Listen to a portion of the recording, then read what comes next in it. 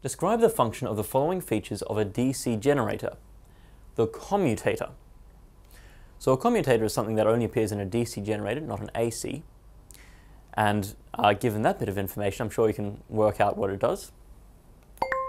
Split ring commutators allow the current produced in the rotating coil to flow from the generator in one direction only, as a direct current. If we don't have the split ring commutator, then the rotating coil will produce an alternating current instead of a current moving in a single direction.